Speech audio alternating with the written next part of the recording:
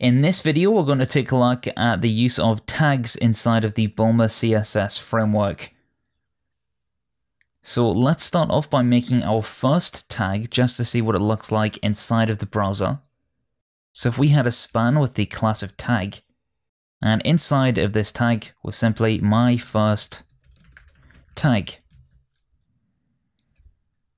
As you can see, here it appears on screen. And now we can go through and add a variety of different colors. So similar to our buttons, we can also add things like is black.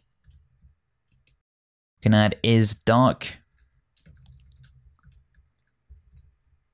is light, is white.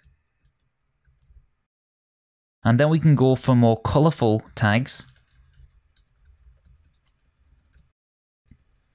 If we do the same, but this time we use things like is primary,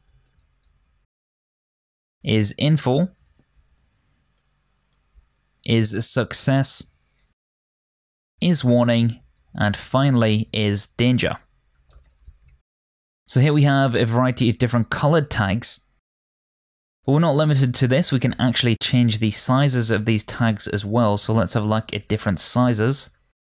I'm going to take the first two here, and we're also going to add is medium and is large.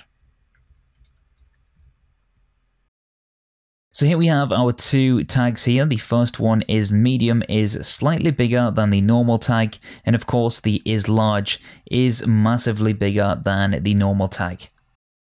We can also append things like a delete button, so let's do that. Append delete button. And in order to do that, we would take our standard tag, and the only thing we'd need to do is simply add a button with the class of delete. And if we save our file, we can see that our tag now has this button.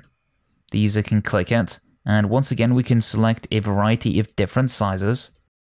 We can also add different sizes to our tags with buttons. So if we made our second tag have the button once again, but we added is large to the tag, you can see that we now have a tag that is large but also includes a button. So that's how we can add small tag labels inside of our Bulma CSS applications.